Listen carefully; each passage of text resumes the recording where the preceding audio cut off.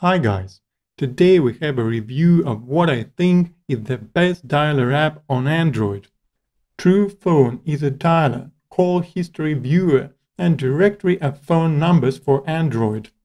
The True Phone menu contains 4 tabs: favorite numbers for frequent calls, phone with dialing and call history, contacts with all phone numbers, and groups for extra sorting of numbers.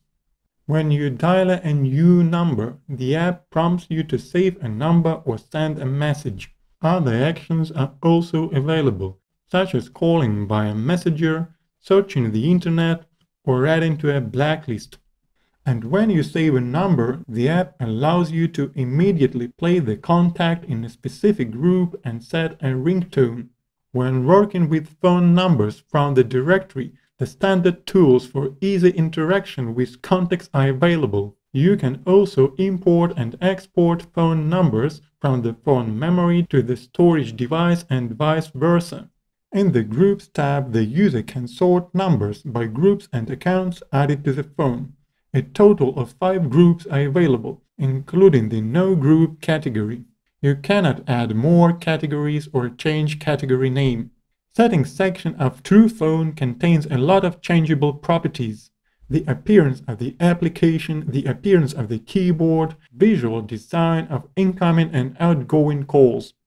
There is a menu for interaction with 2 SIM cards, export and import settings. The app downloads for free, but contains ads.